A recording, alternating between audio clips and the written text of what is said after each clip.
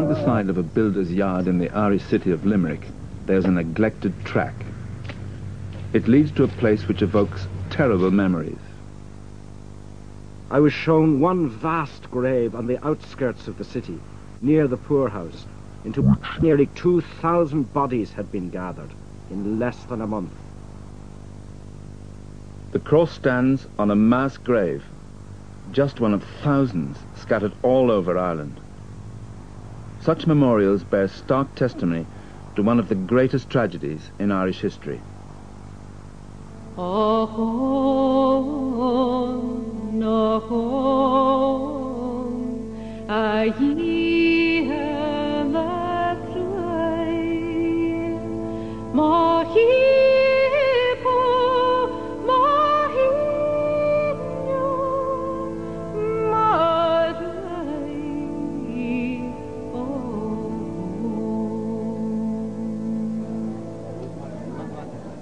Somalia, 1993.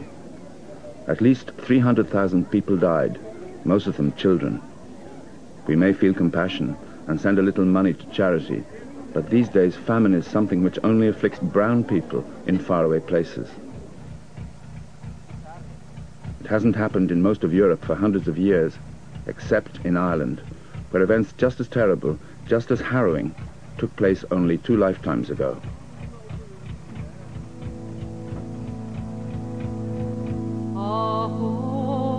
Dead, uncoffined, naked, funerals consisting only of the cart driver and someone to help in putting the bodies into the grave.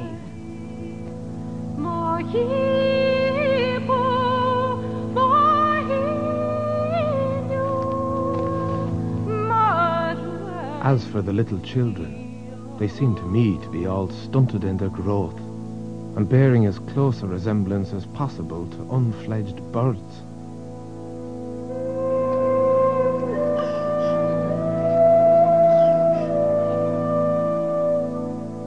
The same morning, the police opened a house on the adjoining land, which was observed shut for many days, and 2 frozen corpses were found, lying upon the mud floor, half devoured by rats.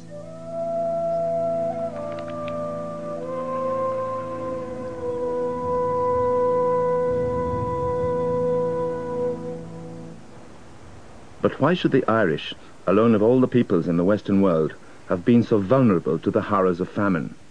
Part of the answer is that in 1845, a third of the population were entirely dependent on one crop, the potato.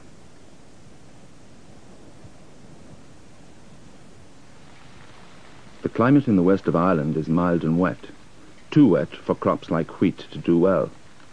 For thousands of years, a small population depended on oatmeal and cattle.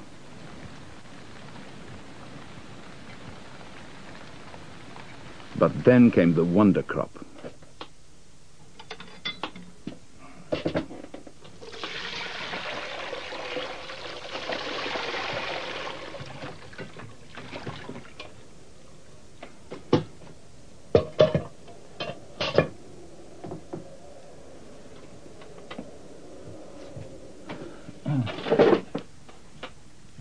The splendiferous spud, one of nature's greatest inventions, full of nutrition.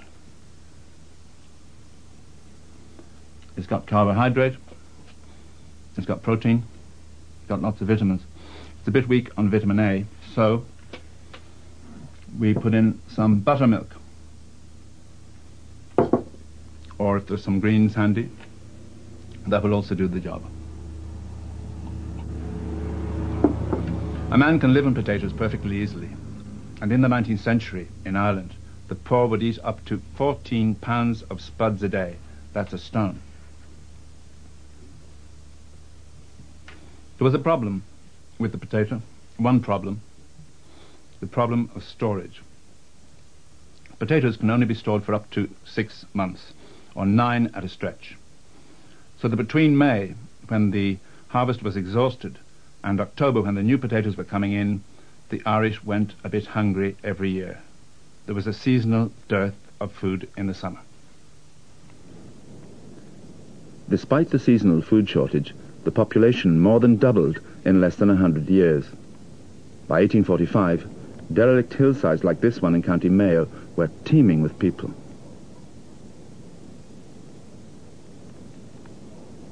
The people have all gone and sheep have taken their place, but the potato ridges are still there.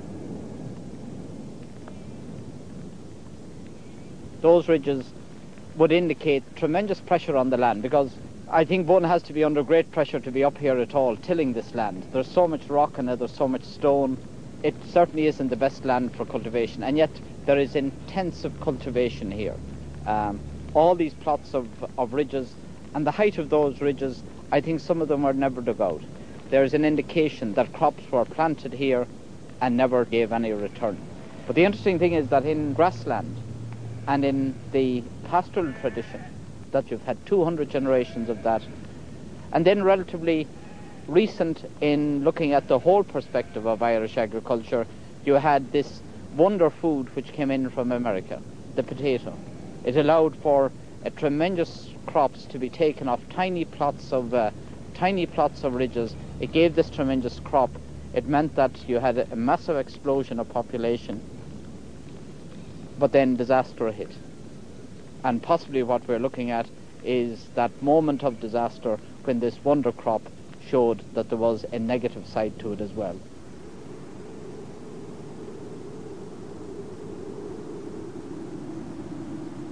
There had been failures of the potato harvest before, but until the autumn of 1845, crop disease or bad weather had only affected some districts and had rarely lasted more than a single season.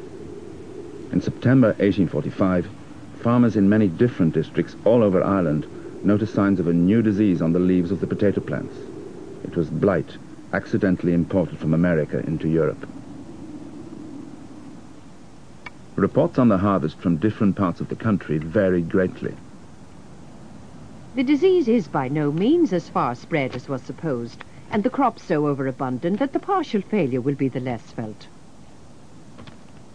Hunger will, I fear, soon commence among near 1 million of our people. The British government, which then controlled affairs all over Ireland, thought that the Irish were exaggerating as usual. But the Prime Minister, Sir Robert Peel, knew Ireland well and was alert to the danger of famine. He set up a scientific commission to investigate the causes of blight and to try and find some remedy. But scientific knowledge wasn't far enough advanced, and the commission's recommendations were all useless. Ireland's population was then a booming 9 million, with up to 3 million people utterly dependent on potatoes. Clearly there was an urgent need for a substitute food. Maize was the cheapest available. It was known as Indian corn.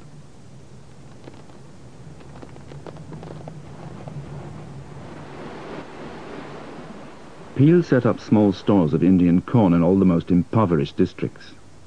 The idea wasn't to give it away, but to sell it at a low price and so keep down the cost of food. Irish grain merchants were enraged by this interference in free trade and complained bitterly about a threat to their profits.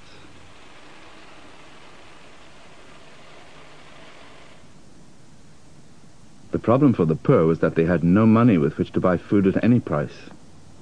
So the government set up public works, where men could earn about 8 pence a day, just enough to keep their families alive. The work should be as repulsive as possible, consistent with humanity. That is, paupers would rather do the work than starve. By labouring on the roads and by selling the last of their possessions, most poor people survived one famished winter. They would not survive another.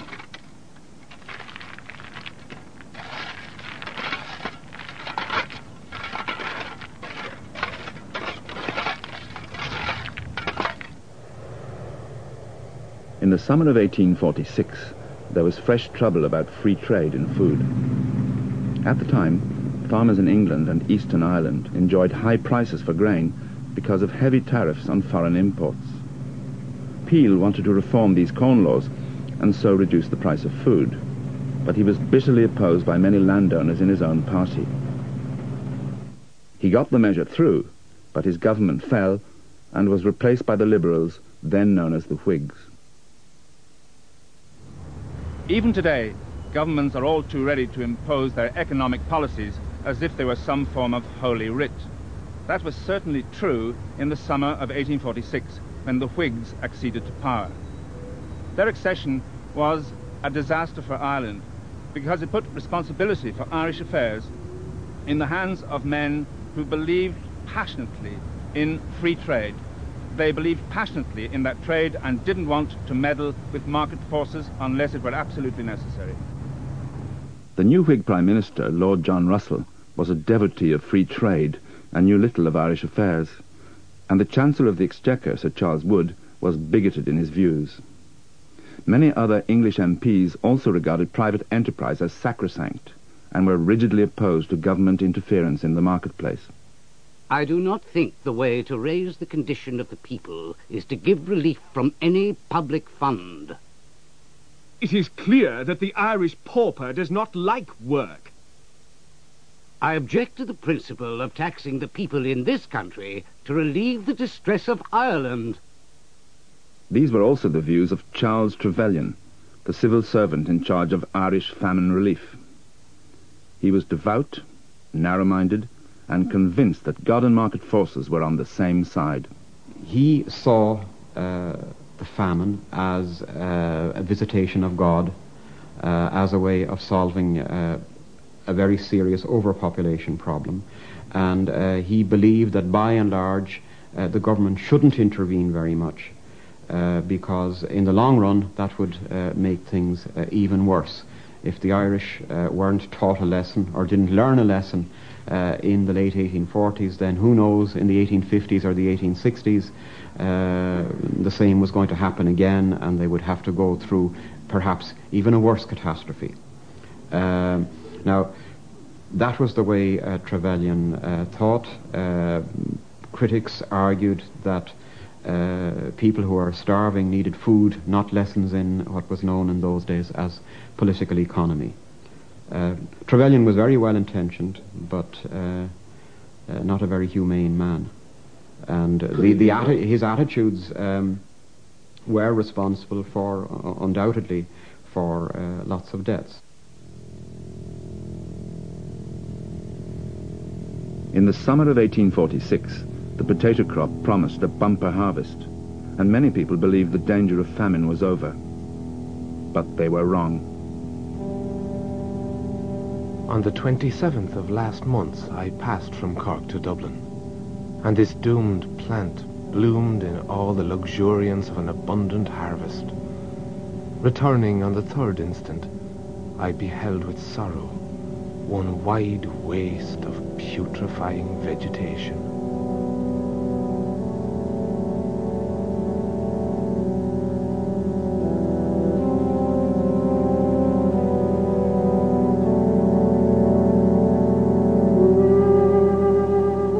Before I saw the crop, I smelt the fearful stench, now so well recognized as the death sign of each field of potatoes.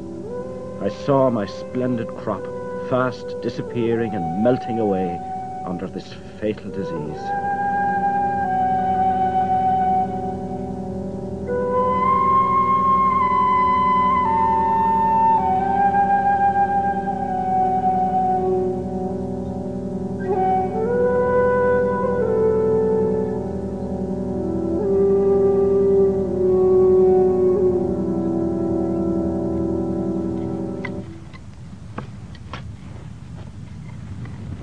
Distress and fear was in every countenance.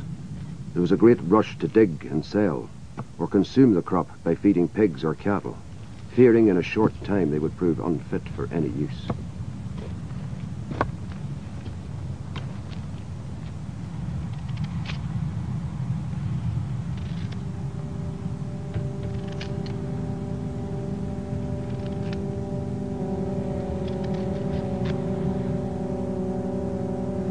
For many months, the government refused to reopen the stores of Indian corn, convinced that nothing should disrupt the free market in food. The result was widespread starvation. I confess myself unmanned by the extent of the suffering I witnessed, more especially amongst the women and the little children, crowds of whom were seen to be scattered over the fields like a flock of famishing crows, mothers uttering exclamations of despair, whilst their children were screaming with hunger.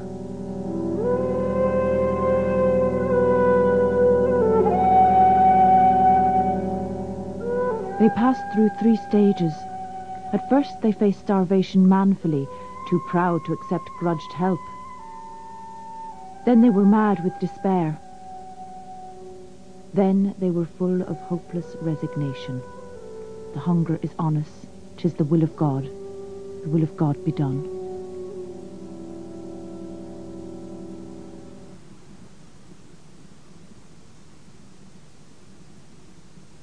Descriptions written at the time are haunting. But for me, what brings the famine closest is the fact that there are still people alive today whose grandparents survived the tragedy. A few of these old people, like Tom Gilty, remember the stories they first heard in childhood. They lived down here, Thomas McFadden.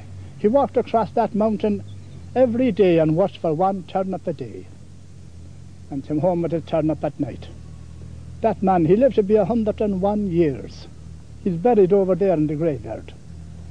And he was one day on the Mealand Road with a cartload of potatoes. And there was a lot of women and kids, begging a few of them, and he was throwing them a few, like here and there. And the landlord caught him. So the landlord put a different man the next day with a cart, his brother Dick. But there was 10 times more people the next day waiting for Dick. And Dick's orders were to give no potatoes away. But they were all in the road and Dick couldn't get through. And they all gathered round the cart. And they tipped the load of potatoes up on the road and took the whole lot from Dick. Oh, the praties, they are small, over here, over here. Oh, the praties, they are small, over here. Oh, the praties, they are small, and we dig them in the fall, and we ate them skins and all. The famine affected the whole of Ireland, but it was most terrible in the west, where most people still spoke the Irish language. Bab Fertier tells the story of a poor woman who had just buried her daughter and then called on a neighbour's house. Ach na die wie gwalt sie wel in glana, leeg nor de londer stachetje. Agus hoek sie die en lohoog. Agus die bride gebilisje de kiatu agus gaatilo. Agus na die wie een bie etike, raf sie boeges le bannetie agus doort. Keerd molles boeges le hiese nach een bie a goeiemoed. Oh, the praties, they are small, and we dig them in the fall.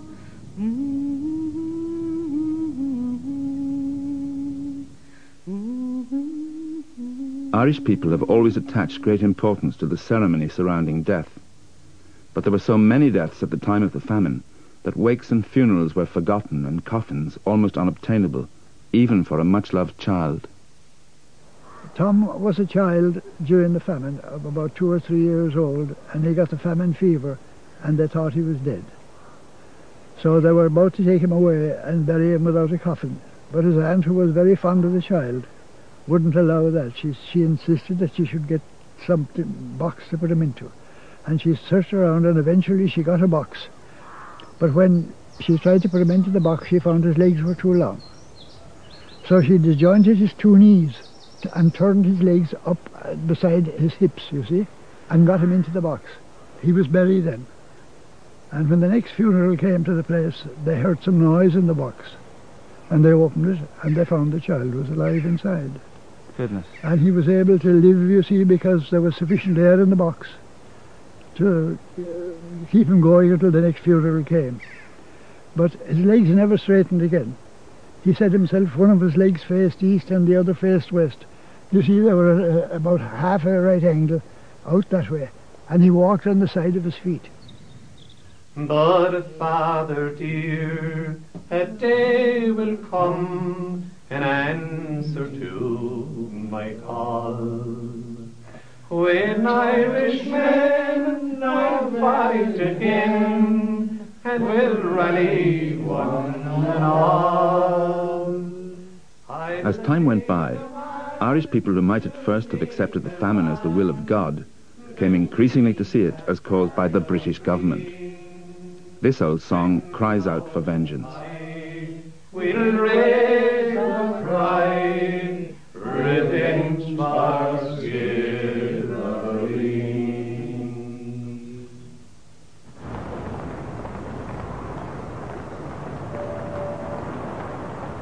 At the time of the famine, Ireland was technically part of the United Kingdom, under the terms of the Act of Union of 1801. But despite the apparent prosperity of cities like Dublin, there was little industrial development, and Ireland was effectively a British colony, a source of food and raw materials, and a convenient market for English goods. Most of the wealth was in the hands of a small minority of Protestants.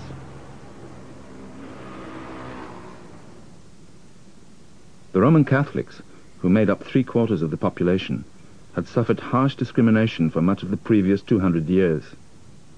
In many parts of the country, priests still sometimes say Mass in the open air in memory of those times. Supper was ended, he took the cup. Again he gave you thanks and praise. Gave the cup to his disciples and said, "Take this, all of you, and drink from it. This is the cup of my blood, the blood of the new and everlasting covenant. It will be shed for you and for all, so that sins may be forgiven. Do this in memory of me."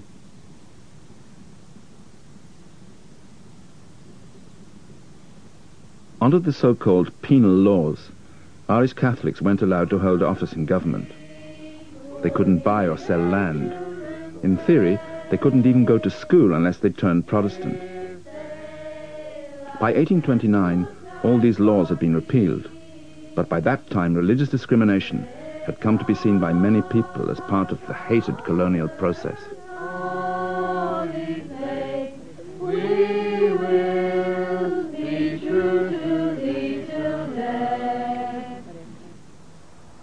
The Anglican Church of Ireland was only attended by about 1/7 of the population.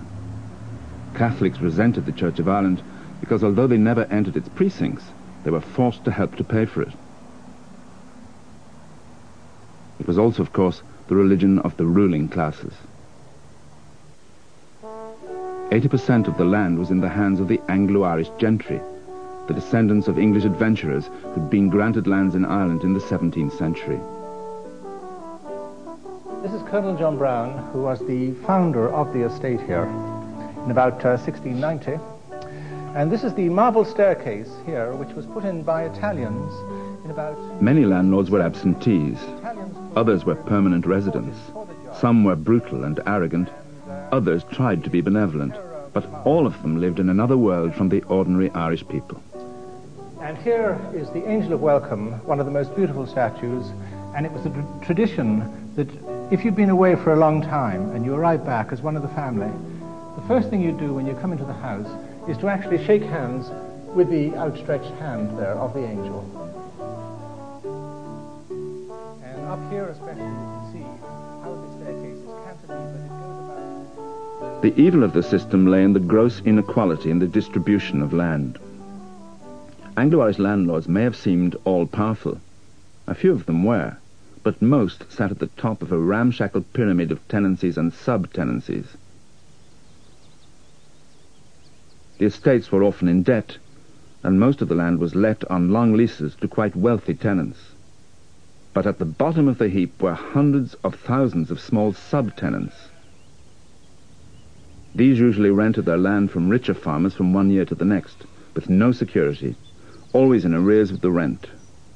And these poor people tended to subdivide their land still further to make provision for their families. So you get a dualistic system where the better off farmers tend not to subdivide, and so the inequality in the distribution of land over time is becoming greater. Farms that are of 50 or 100 acres in, say, the year 1800 are still more or less like that in 1845.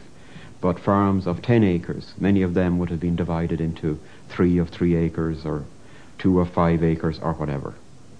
Another difference is that on the bigger farms, people tend to marry later, and where subdivision is occurring, you get early marriage and more frequent marriage. What you have is a society where there was in some areas quite a lot of vacant land available, which was only under very loose control. And basically access to land was relatively easy, much easier for a young person without capital than in Britain or in a lot of other parts of Northern Europe at the time. And the importance of that is that, first of all, people could marry and set up home at a relatively early age. Secondly, the size of holdings could become quite small. The result is that by the 1840s you have a lot of people in Ireland living on very, very small holdings of land. So you have a very strange picture in Ireland where there's almost an inverse relationship between land fertility and population density. In other words, a lot of the smallest plots of land are on the worst quality soil.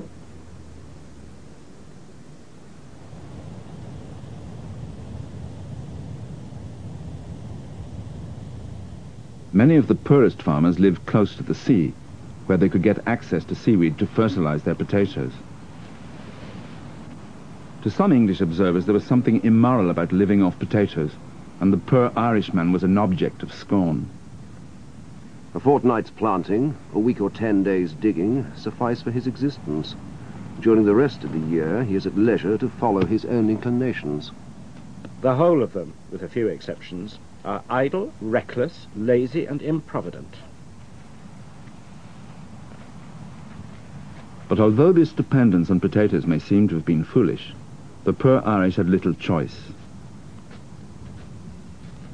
Potatoes gave the highest return from the smallest plots of land. Except in parts of the east, wheat was out of the question, and if western farmers did raise a small plot of oats or barley, they almost always had to use it to pay the rent.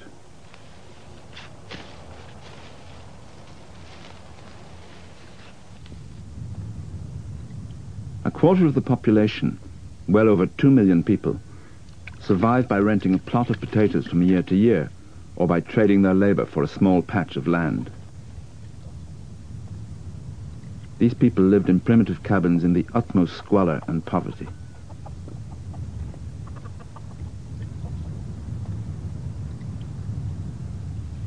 As long as they were able to cut turf for their fires and had potatoes to eat, they could survive. In fact, they were surprisingly healthy and often had large families. This fecundity was one of many aspects of Irish rural life which offended the English. The Irish peasantry have a taste for rioting and whiskey, spend a large portion of their year on popish holidays, and the usual crimes and absurdities of itinerant and local treason. Who can wonder if Pat continues poor? But English visitors were appalled by the depths of Irish poverty. A bed or a blanket is a rare luxury, and their pig and their manure heap constitute their only property. Before the famine, the British government decided that something must be done about the poorest of the poor. 130 workhouses were built, where destitute people could take refuge at times of extreme want. The workhouses were paid for by rates levied on local landlords and tenant farmers. Conditions were made as harsh as possible to dissuade the Irish poor from sponging off the rates. They are led to their stalls for the night, where are pallets of straw in long rooms. They are sorted and ranged according to sex, to lie down together with neither light of the sun, moon, or candle till the morning dawn, to resume afresh the routine of the preceding day.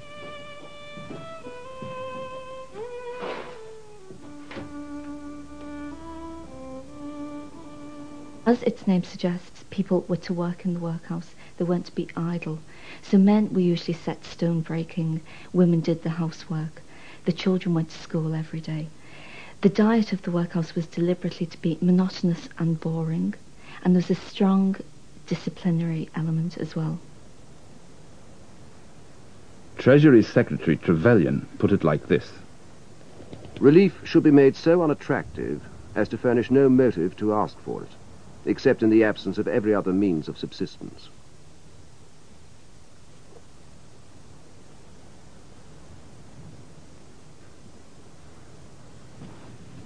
This was one of the isolation cells in the workhouse. People got thrown in here for having drink or maybe tobacco, or who knows, maybe for trying to kiss their wife. And they were thrown in here for 2 or 3 days. The door was shut, there was no light, it was dank, it was cold, and quite frankly, standing here, I myself feel a chill in the soul. Of course, the British didn't feel charitable towards the Irish, who were seen as treacherous beggars, always ready to shoot their English benefactors in the back, constantly plotting rebellion. In some cases, they were regarded almost as subhuman. There's an element of racist scorn in many cartoons of the period.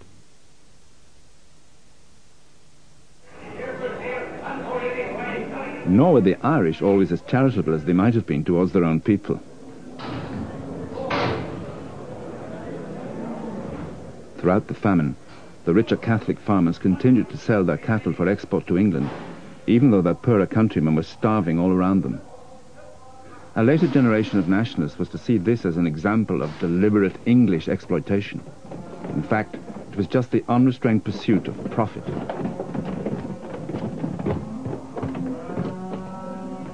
There was nothing to stop that food staying in Ireland. It would have stayed in Ireland presumably if the farmers in question had got a higher price on the local markets than they got on the export market. Nobody forced the food to leave the country. It didn't have to leave the country to pay rents either. There was a common currency between the two countries. The rent could have been paid by food sold in Dublin just as well by food sold in Liverpool. The reason the food didn't stay in Ireland is because the people who were starving didn't have the wherewithal to buy this food. Now, the alternative would have been for the government to compulsorily buy the food in the markets, but that would have caused a similar process of objection by the people selling it, who were mostly Irish, who were mostly Catholic, who were, by and large, not the landlords. They were the farmers. They were the middling ranks in Irish society. And they obviously wanted to get the maximum market price for what they were selling. If the government had paid maximum market prices, it would have been a matter of indifference to them. The Whig government also refused to interfere with the free market in wheat, barley and oats. Although there were large imports of maize, wheat continued to be exported to England throughout the famine, to the understandable fury of many Irish people. There had been crop failures throughout Europe, but other governments, Belgium, Russia, Alexandria, were importing food. They were closing their ports to export, and they were actually providing bounties for food imported into their countries. The British government refused to do that, and it very much left Ireland to free market forces.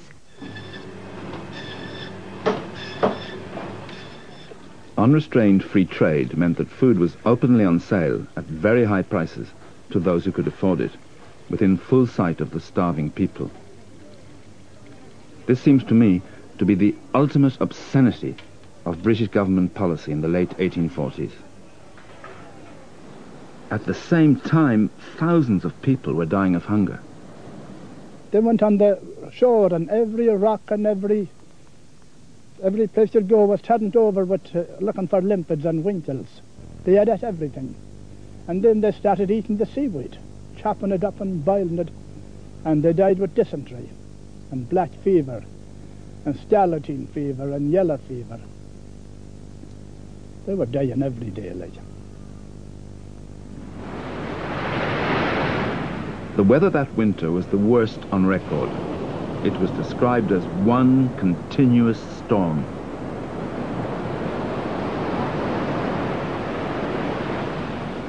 So rude is their tackle, and so fragile and liable to be upset are their primitive boats, that they can only venture to sea in fine weather, and thus, with food almost in sight, the people starve. Not a fish was to be had in the town. Not a boat was at sea.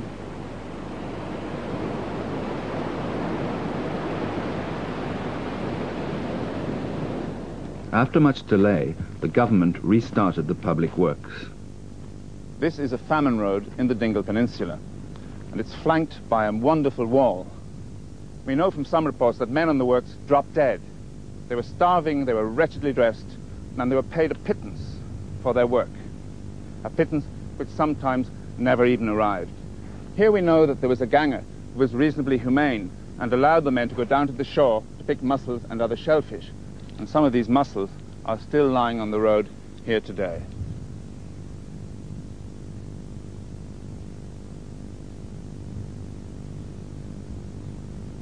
The system, as it operated in some places, tended to benefit the strong and those who could work at the expense of those who couldn't.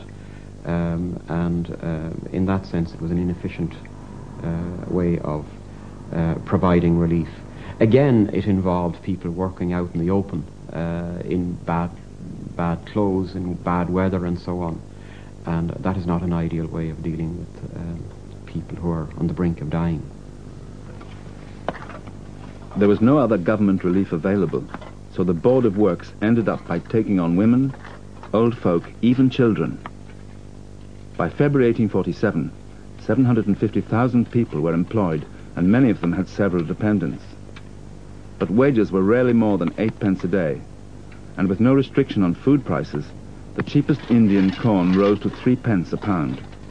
While they worked, the people were slowly starving to death.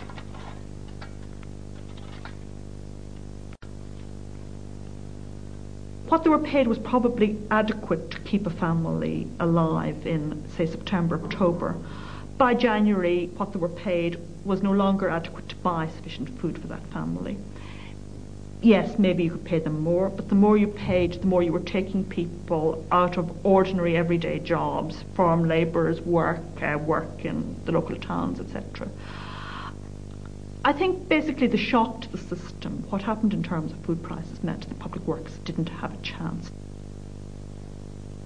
In the spring of 1847, the public works were brought to an abrupt halt. This is a pile of stones that were going to be used to build a road, and they lie exactly where they left them 150 years ago. Some of the projects were good, others were futile. This was one of the futile ones. It would have been a road from nowhere to nowhere.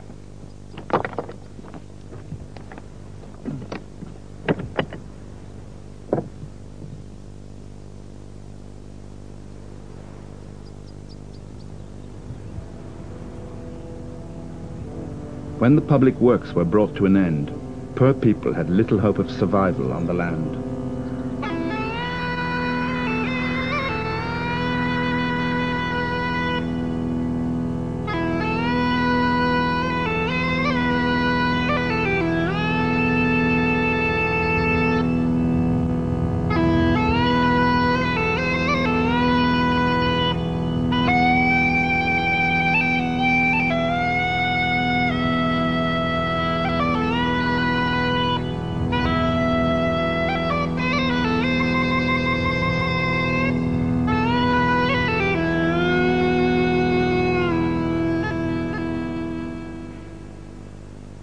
Some of their landlords did nothing.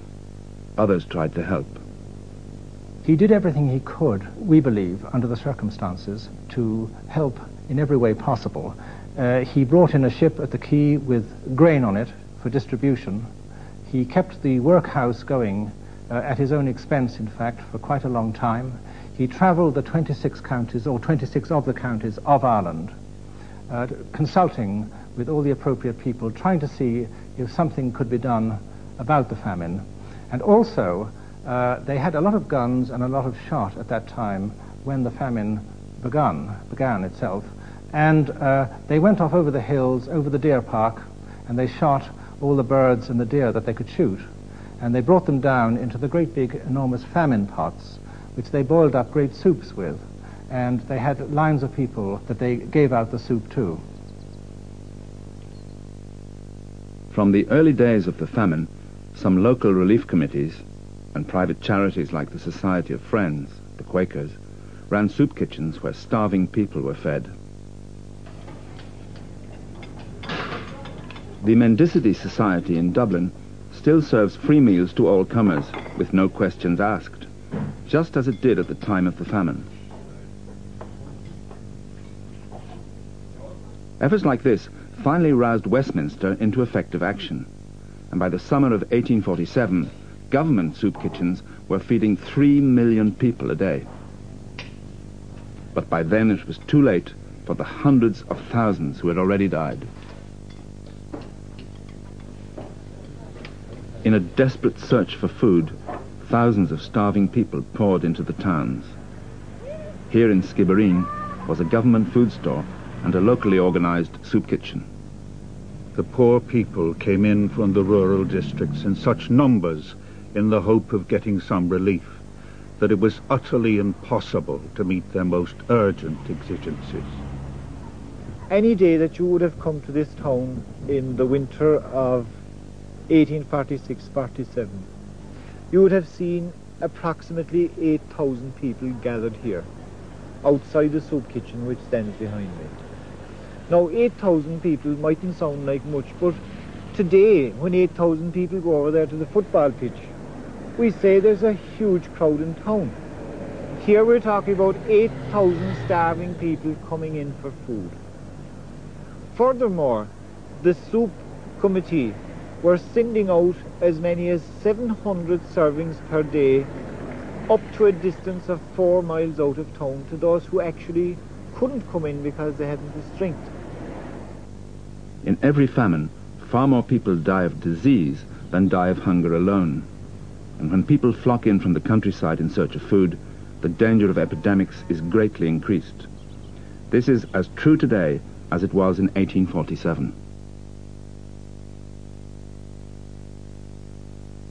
In the Ethiopian famine of 1984, great care was taken to try and ensure clean water supplies to prevent dysentery. The medical teams also had modern disinfectants and antibiotics for the treatment of disease. Even so, relief workers found that Ethiopian children in 1984 suffered from exactly the same diseases as the Irish children of 1847. Typhus is spread by a louse, an infected louse. And of course, as happened in the Irish famine, I understand, we had a lot of debilitated people gathered together. Their clothes were dirty and their heads were full of lice. And people who are sick and cold huddled together for warmth. And of course that caused a lot of the spread of the infection at the time. So we were very concerned about the high numbers of people gathered together.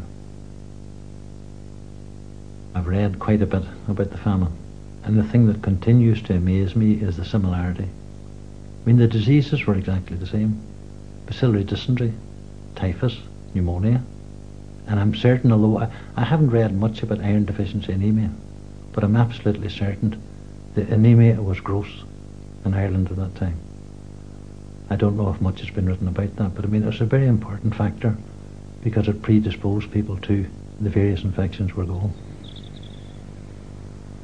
The workhouses, which had been shunned before the famine, were now besieged by thousands of people begging for admission.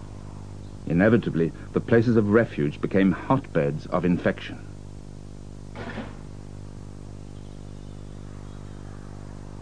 "500 persons were admitted, without any provision either of space or clothing to meet so fearful an emergency. All of them were suffering from famine, and most of them from malignant dysentery or fever. Such a tangled mass of poverty, filth, and disease as the applicants presented, I have never seen. Numbers in all stages of fever and smallpox, and all clamoring for admission. The great majority of new admissions are when brought into the house at the point of death, in a moribund state.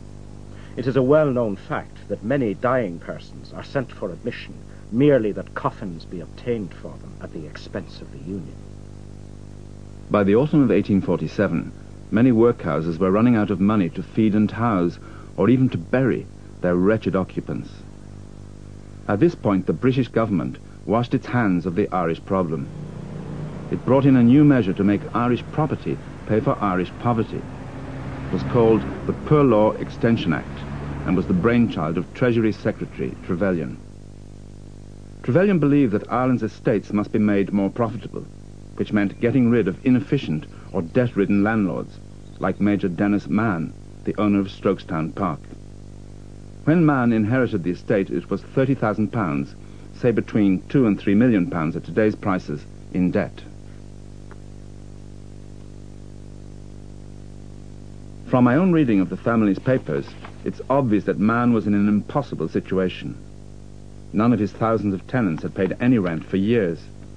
They were under threat not to do so from Molly Maguires, the 1840s equivalent of paramilitary gangs. But the government's new act now made landlords responsible for the rates of all their poorer tenants.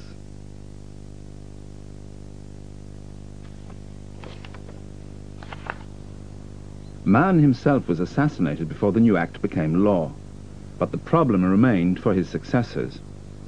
How could landlords pay the rates for thousands of poor tenants who were no longer paying them any rent? The answer was to evict them and destroy their houses.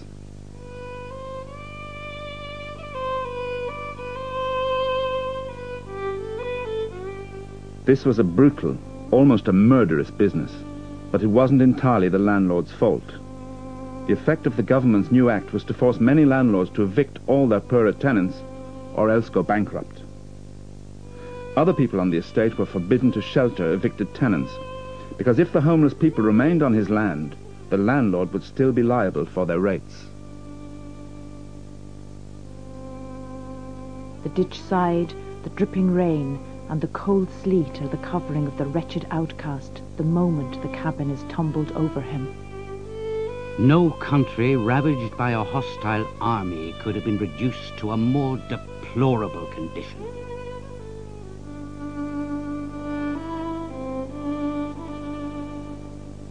Whole districts are cleared. The torpor and apathy which have seized on the people are only surpassed by the atrocities committed by those who set the dictates of humanity and the decree of the Almighty at equal defiance.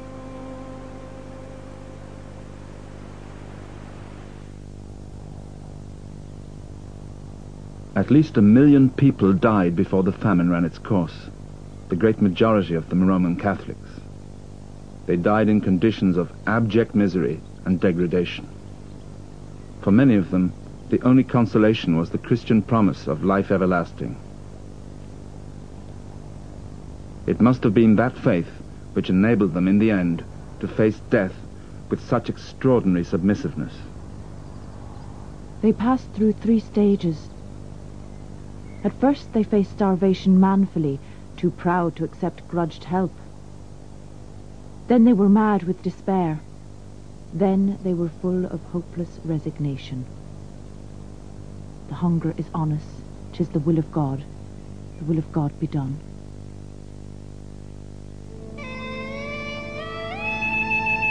The story of the Great Famine concludes next week here on BBC 2 at 8 o'clock.